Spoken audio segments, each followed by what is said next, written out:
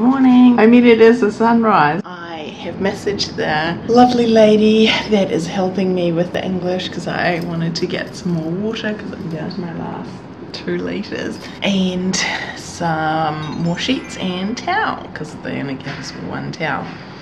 She's got back to me saying that they will give me sheets, but I have to buy my own water and there's no towel. For those of you that haven't got money in China like me, I used the Times grocery because I'm here in Shanghai and it was brilliant. Then they didn't have a couple of items that I'd asked for, and so they've given me a credit and I wasn't going to use them, but now I'm like, great, now I have to buy my own water. I didn't know it would only be like, this is the starter kit and then anything beyond that.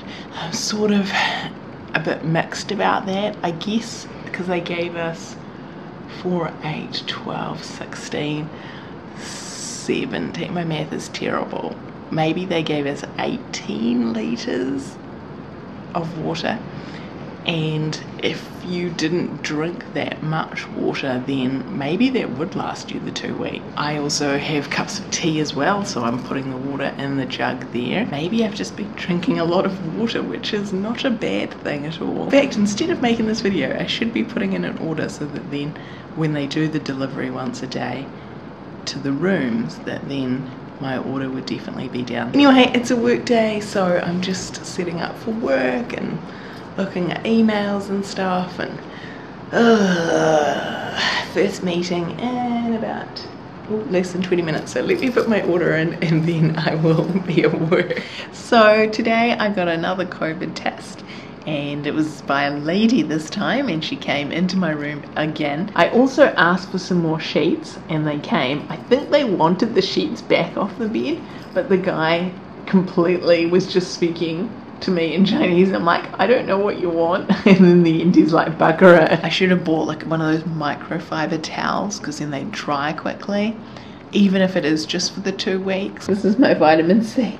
Bring vitamin C tablets, because if you are relying on their food, I got this I think on the first day, it is still rock hard. This is where it's a bit crummy, because even though I'm ordering local and it comes on the same day, that's beautiful.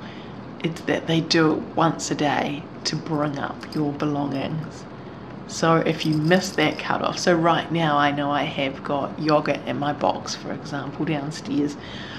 Honestly, I'm not worried because most of China is freezing cold, and I know they'll put an ice pack with it, but you know, overnight that's gonna melt. But wherever the boxes are stored, I have no qualms that it will be in a chilled place. Keep up with your laundry, because there isn't really too many places to dry it.